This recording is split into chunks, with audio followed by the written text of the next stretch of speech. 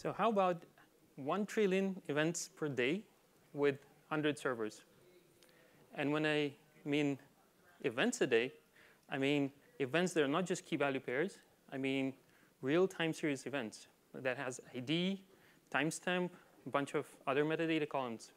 And then when I talk about servers, I mean real commodity servers.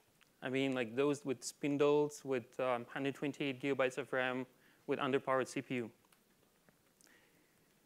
Put it another way, how about handling 1 billion events a day for just $1 a day? And at the face of it, it looks like a very cool engineering challenge. And it's a very cool problem, technical problem to solve. But I want you to think about the bigger picture.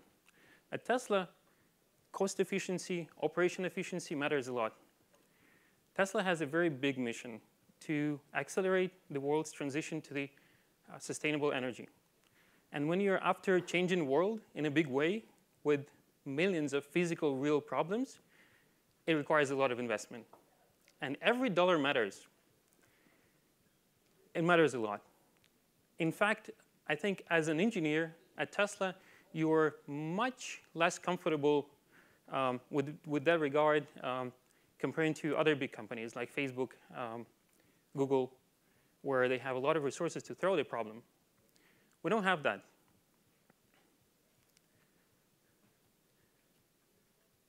Efficiency matters a lot. In fact, I don't know any other companies personally in the Silicon Valley that has a very low tolerance for the bullshit. And allow it at Tesla, because it keeps you focused on the very real problems. It pushes your creativity to the limits, and it keeps you in a very practical, very real-world space. That's why I joined 4 years ago Tesla as the first data engineer. We founded a big data infrastructure team back then. I know what you're thinking, what was there before? I have no comments about it. I will just say that being able to make data analysis and very good data-driven decisions is a part of the culture at Tesla. It is a big deal. It is a part of the product that we build, data very deeply embedded there. It is very deeply embedded in engineering culture. We collect data to improve autopilot, to improve the hardware designs of our products, to manage large battery installations. And in the past few years, the number of products that we build grew significantly. It is actually exponential scale from there. And I'm not talking about just Model 3 or Model Y. I'm talking about all parts of the businesses, like generation, storage, consumption, charging, even manufacturing. There are robots that are producing a lot of data. And we need to somehow monitor them and make sure that they behave well. At this picture, you are looking at the biggest battery installation in the world. It is 100 megawatt battery. It is in South Australia. Tesla built it. And within weeks, Australian grid had a problem. There was a power plant issue, and it helped. Within hundreds of milliseconds, it kicked in and stabilized the grid. But how do we make sure that it operates well all the time? Let's look at the internals. What you see here is a lot of fridges, right? Refrigerators, looking boxes. Those are what we call power packs. Inside them, there are tens of pods. They're battery modules. Inside those battery modules, there are many individual components that operate independently, and they can fail independently, so we want to monitor them independently. And you can quickly see how all of that adds up to millions events per second, millions measurements, signals per second that we need to track. And it's just a small portion of what we do. In fact, in California, we're going to build 10x installation comparing to this one. So one tool that we build to help with this task is Data Tank. It's a time series store on top of HBase. It is online time series store. It provides low latency, random access to the data. It's a usual store, time series store. It has tables with predefined schemas, and queries are usual scans with filters. And it operates on top of HBase. But clients don't talk directly to HBase.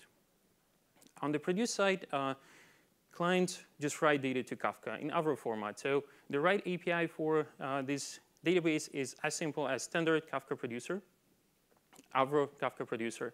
We have a channels framework, again, built in-house on top of Akka that ingests that data into HBase with the help of Data Tank library. If you want to know more about channels framework, 2 months ago, we gave a good presentation at Kafka Summit. I encourage you to check it out. On the read side, clients are talking to the web service that translates queries to HBase requests, and there's a little bit of coprocessor magic. I will talk more about it. Important thing here is that the multi-tenancy aspect of the setup is handled outside of HBase. So we have this channels framework that has a lot of knobs to configure different data streams, how we ingest them, how we parallelize them, what are the limits for each of them, how they affect each other. And on the read side, we have this web service that has custom logic to make sure that resources are used fairly. So that helps us to remove this burden from HBase, which is not super awesome at multi-tenant setup, and at the same time achieve very good numbers. So in the largest cluster, we have just 100 nodes and very commodity service, as I mentioned. They're capable, cluster capable of writing 10 million events per second. And because of different SKUs and whatnot, each server at peak can handle 1 million events per second or even more. We're a heavy write workload, so we just handle hundreds of concurrent users. Some of them are programmatic, some of them are actual humans. A team of just a handful of engineers operates this system, and not just this system, but as it goes at Tesla, we operate a lot of different other things, like, for example, Kafka, HDFS, Spark, Presto, and other things. So we have more technologies than people actually to operate. We built it very quickly into engineering quarters, and it took 1 quarter to migrate to it, and it's been in production for 3 years with only minor fixes. So how do we do that? How do we achieve these numbers? The idea is very simple. What if we don't tell HBase that we're actually operating with petabytes and trillions of events? What if we tell HBase that we have millions, maybe tens of millions, terabytes, tens of terabytes? I think that makes HBase very cooperative. How do we do that? As you probably guessed, the whole meat is in how we put those events into HBase. Let's look at the example. Say you want to keep a table to store signals from battery.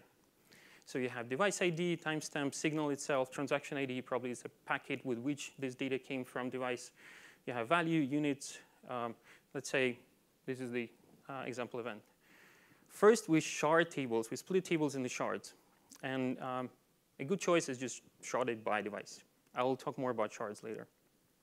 Then within shards, we split data by time buckets. And here it holds, in this example, 1,000 seconds per time bucket.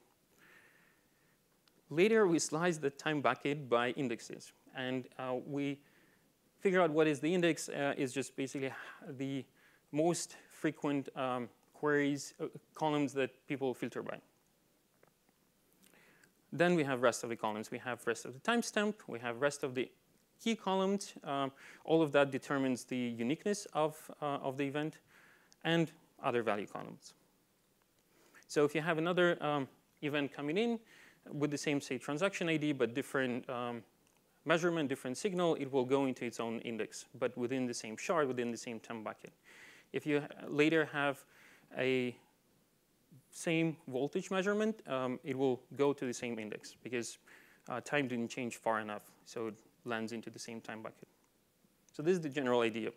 How do we put it into HBase? We take one index and put it exactly in a single row, which means that we have a lot of events into in one row. We put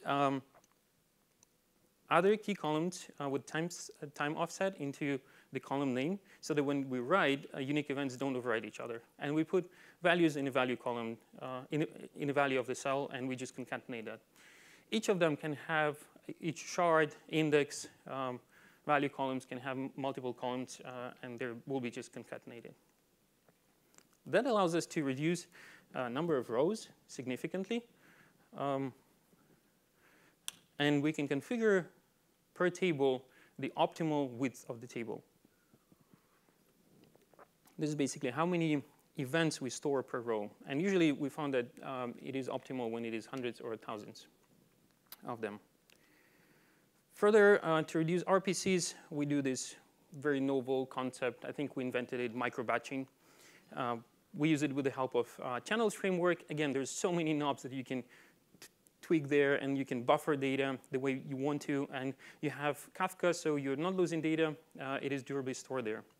Important thing here is to partition data in Kafka in a way that we're partitioning the table. So partitions are aligning with shards in the table.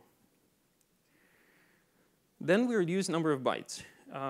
We should somehow tell HBase that, well, they're not actually petabytes. Don't scare off. And I already talked about how we group events into puts. That helps. Further, we don't use column names anywhere. We don't just write it to the data. So we keep it only in the table schema. There's no need to write them. Then we encode column values in a special way. Well, special, it's not really special. It's what you would find in usual common data formats out there, like dictionary encoding, variable int encoding, length encoding, and things like that. We configure HBase to use fast diff encoding compressions that very well works with how our structure is and how repetitive our data is. And we do everything per table. We configure everything per table, which helps. And in the end, for a typical use case, you would only have 4 bytes per event, even though your input is like tens of columns. A little bit about dictionary encoding. It is by far the biggest gain that we have. We replace column value with numeric ID when we know that there's not a huge cardinality. We store dictionary mappings in the same table so that it's like self-contained in one table. And we can use tools that are out there to manage tables as a whole. And there's like logical concept is pretty simple to grasp. Like, for example, if we want a snapshot table, we'll snapshot the whole table. And HBase has a lot of handy atomic operations out there so that you can update it, update the index, update the mapping from different sources. But if you know the mapping, as it happens many times, like you know the serial numbers of the products that you're producing, you can preload this mapping right there, and it will save you tons of resources. Next, after reducing volumes, after reducing RPC numbers, what we need to do is distribute it well, because even after reduced, it is still too much to handle in one region server. Luckily, we're dealing with IoT, physical world, so things are predictable. Like, for example, you can look at the production ramp that is expected to be there and judge how much you can pre-split the table and how much you can account for it, as much as you can do it at Tesla. Sometimes it is really hard. And it provides you a very good way of natural sharding of the world. And we don't even do salting. We keep pushing back this feature like all the time, and I think we'll never implement it, unfortunately. But we don't need it because the data is sharded very well.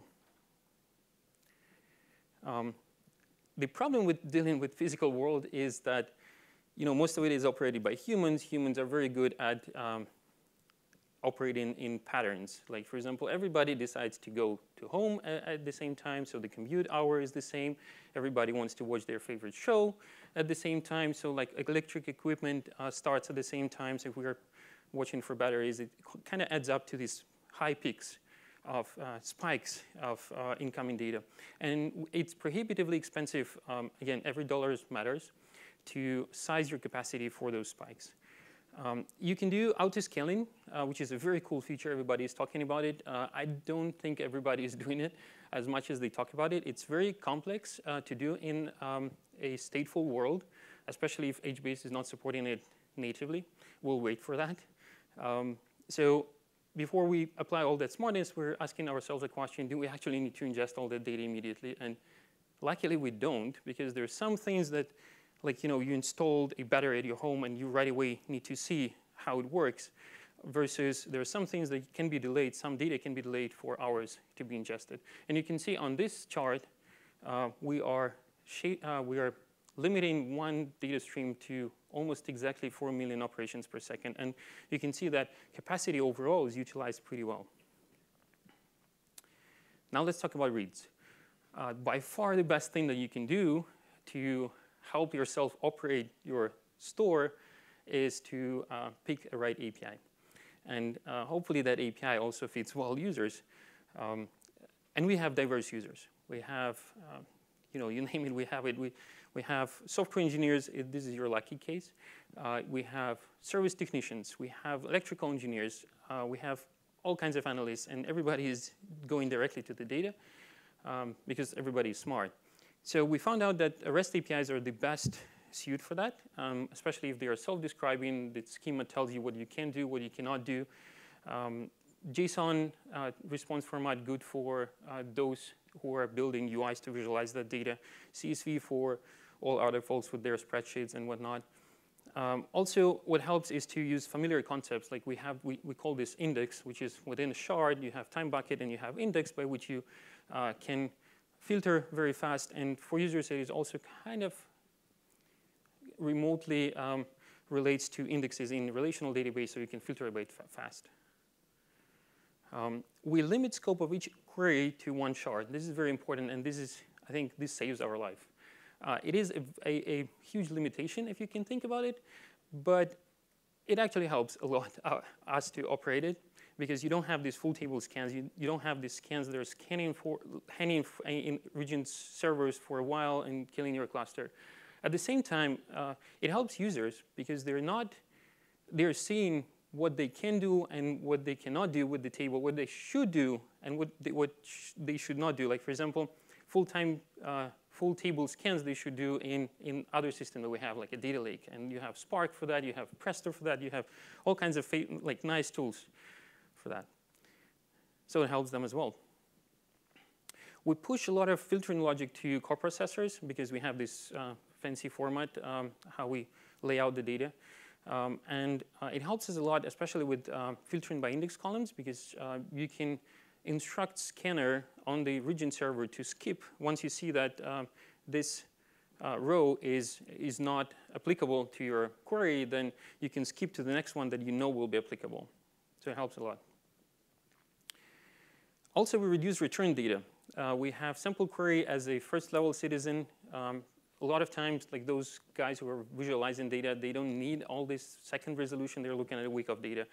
So they're just using it natively. And we reduce the size of data right there in the region server. Same things with unique result set. At the same time, while it helps us a lot, it also makes feel like this whole time series store is very feature-rich.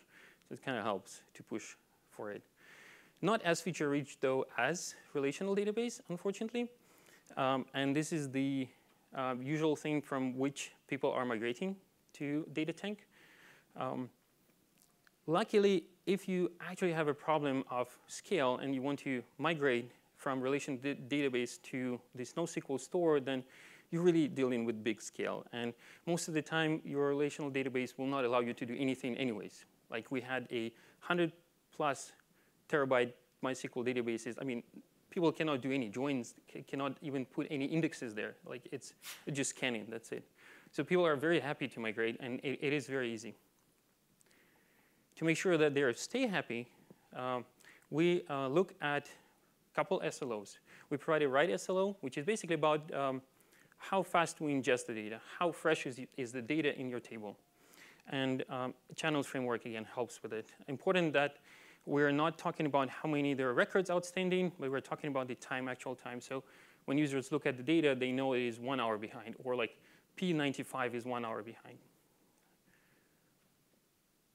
And we have different tiers. As I was mentioning, in case of shaving pigs, it helps to have SLO hours of ingest when we don't need to ingest it immediately. Query SLOs are a little bit more tricky because tables are very unique, and patterns change hourly because sometimes it is a user who is trying to type a query, sometimes it is programmatic access at night, and there's just no way to kind of have an average view of it. And we cannot manage every single table because, again, we're a very small team. So what you want to do is normalize by how much work is being done. The first you can do is how much records are returned, how much bytes are returned. It's not enough because there are some queries that are skipping a lot. They're doing a lot of work, but they're not returning much. So you want to actually include how much rows scanned, how much rows were filtered. And luckily, HBase supports that. The thing called scanner stats, I believe. I didn't know about it. I asked on mailing list about it. And again, HBase community is so awesome. So I got a very good reply right there, and I just implemented it. While normalizing works for us, like to watch for, did we do something that changed query latency? It may not be very handy to users, because if you just give them this number and tell them, you know what, given this math, it makes sense, they will be like, OK, I don't want to do this math. What they care about is, I'm doing simple query, it runs fast. I do more complicated query, it can be a little bit slower. And this is what we do. We define multiple tiers. Like, for example, one tier is small query, which is under 1,000 records returned, 100 kilobytes, under 100 kilobytes returned, and under 10,000 records scanned. And we provide an SLO for it, P95, under 2 seconds. And we watch how many queries actually returned within 2 seconds and how many not. And we alert if there's too many not. And because different queries, the more complex queries have very variable latency, it also helps because you can define a P75, for example, for a worst, for the most complicated query type. We also measure availability because it is all at REST HTTP. We can do just at load balancer. We can collect how many queries failed, how many queries didn't fail, or timeout and things like that. And we can provide that. This is a real screenshot. Before I wrap up, I want to call out one more time. Efficiency and simplicity matters a lot, especially at Tesla, especially in a very small team. And efficiency can buy you simplicity, can buy you a lot of nighttime sleep. I already went through an example of limiting single queries to one shard.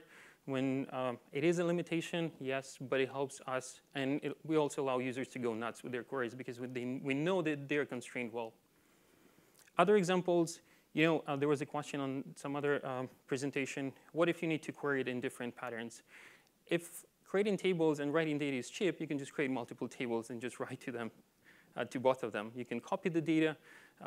We have built some tools that are similar to what Uber was talking about, like when we are copying by creating H files and then loading them, like bulk loading stuff between tables. Similarly, what if you need to evolve schema? We don't support schema evolution. Duplicate tables, copy data, write again in 2 places, then switch underneath. We have this layer in front of HBase, physical HBase tables that maps logical tables to physical tables. So like swapping underneath is pretty easy. One thing I want to remind you is all this cool tech is a part of a big puzzle. And the puzzle, the mission at Tesla is very big. And I want to thank the HBase community, Hadoop community for their contributions, because those contributions help us. They help to make Planet better. So you should feel good about it, even if you just answer some question on the mailing list. If you want to contribute more directly, shameless plug, you can think about joining our team. Now I will take questions.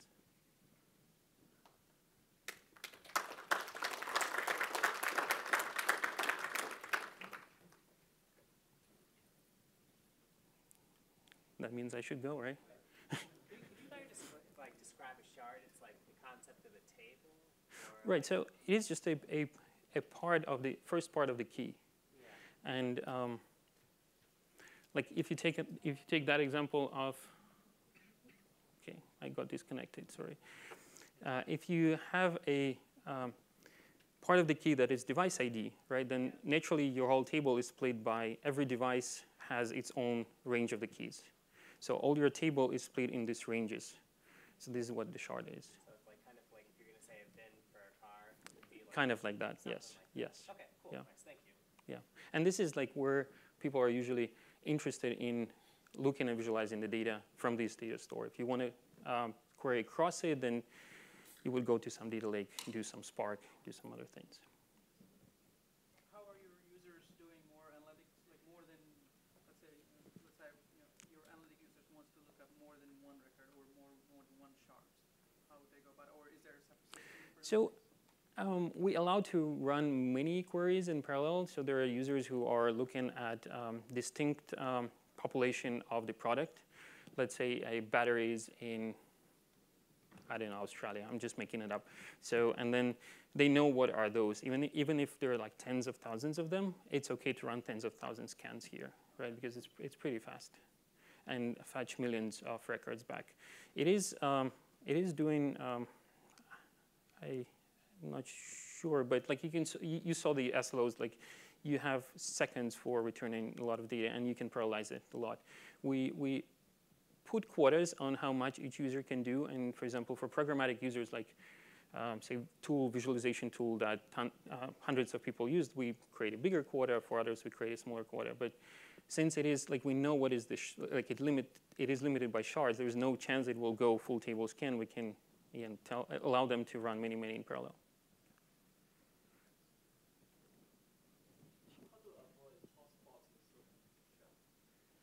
I should repeat questions. So the question is how to avoid hotspotting in a single shard. We don't do it. Like as I mentioned, we don't have salting. We actually had a previous implementation of this that had salting, and we just never ported it. The reason for that is within. So you can have a hotspotting within a shard, yes, because you kind of monotonically write records.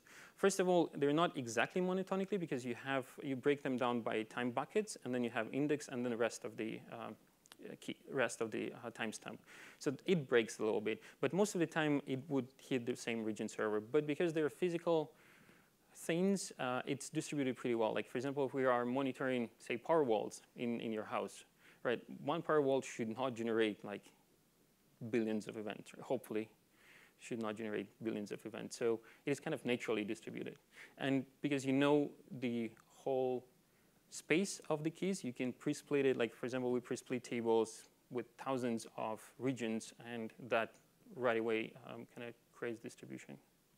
We may at some point implement salting. I don't know.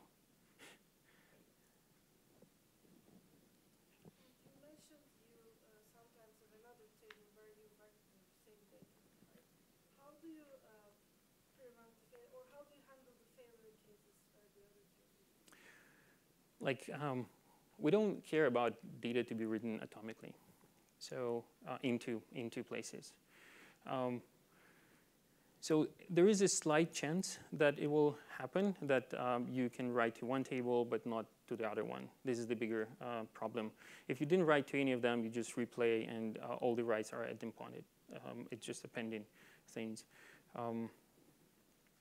The chance is small because, again, we're configuring this. We're using this channels framework, and we're configuring it to use, usually, like if you write to multiple tables, there's one task that writes to one table. So it's not like two different tasks that can be out of sync, and they're writing there. So the chance is only when you're trying to flush to multiple region servers, and one of them fails, and you kind of in inconsistent state.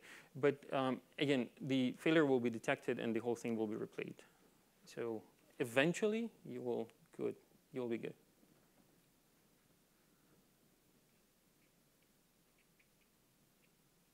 Okay, all right, thank you.